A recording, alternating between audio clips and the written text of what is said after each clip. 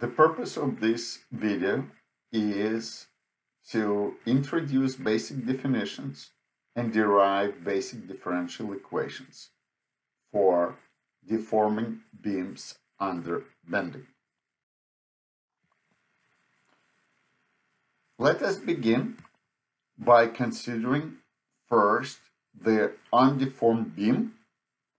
As usual, the x-axis is along the beam, the y-axis point downward, and now it is useful to compare it with the deformed configuration of the beam, where the deformed line y equal to v of x is shown here, and we call this line the deflection line, and we refer to v of x or vertical downward displacements as deflections.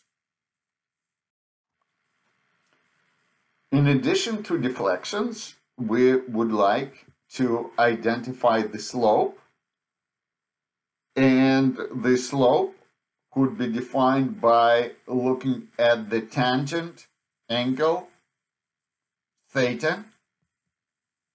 And so the slope by definition is tangent theta, and of course the slope could be also expressed as the derivative of v with respect to x. We can also solve for theta using arctangent or tangent minus 1 or atan. Different books use different definitions, but they're all the same.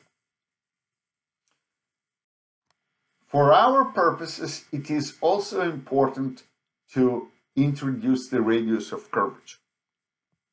So let me show the deflection line. And now, instead of fitting a straight line, which is a tangent, I would like to fit a circle. So the circle approximates the curve better than the straight line because it has a curvature.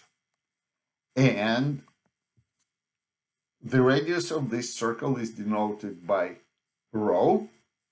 And using differential geometry, one can show that rho could be given by this expression.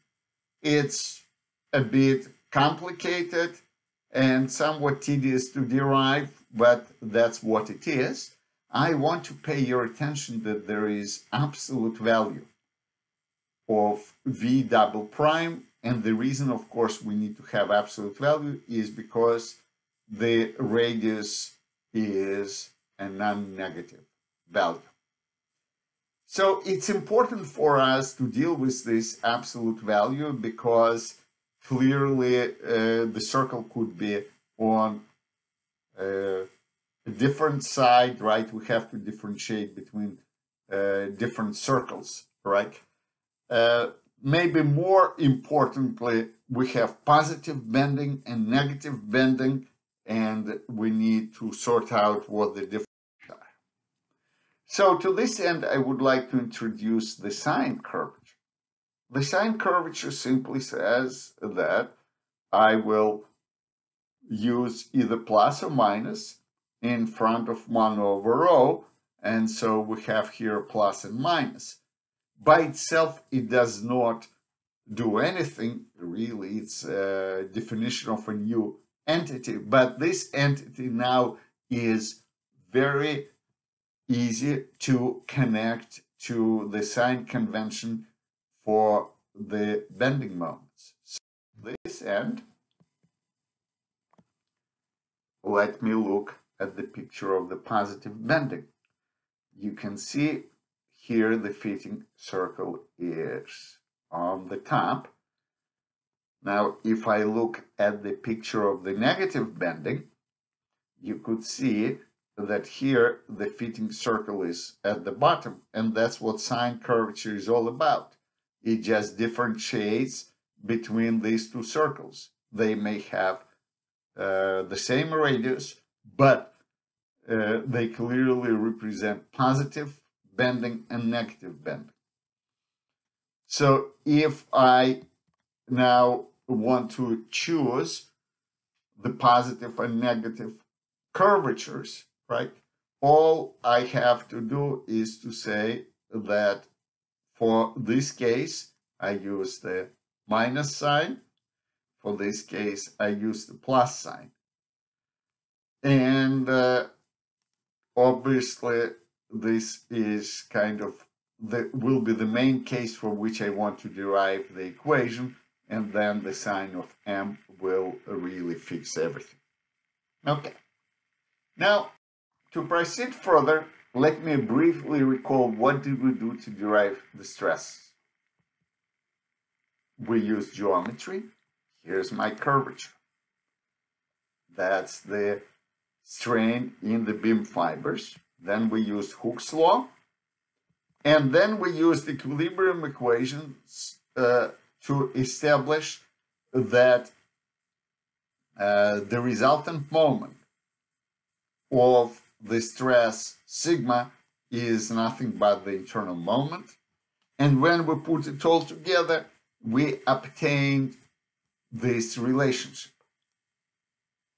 If I combine this relationship with this one and this one, I will obtain the expression for sigma equal to my over Iz. Okay, so this was a stepping stone for deriving the expression for sigma. At this stage, I want to work with this expression because it will lead me directly to the differential equation for the deflection line. Indeed, if I take the expression from the previous slide and the expression for the sine curvature, I can put it together to obtain a very important relationship. If I look on the right-hand side, I have here the bending moment. That's where my bending moment diagram comes, all right? On the left-hand side, I have the deflection line, the derivative of the deflection line, but everything that I have here comes from the function v. So this is a very important equation, and it is due to Euler, and it's called Euler elastic equation. However, this equation is pretty complicated. Why? Because we have here a complicated denominator. So to address this, I would like to take this equation and I would like to introduce the simplifying assumption saying that the deflection of the beam are much smaller than the beam size, and this also means that the slopes of the beam are much smaller than 1.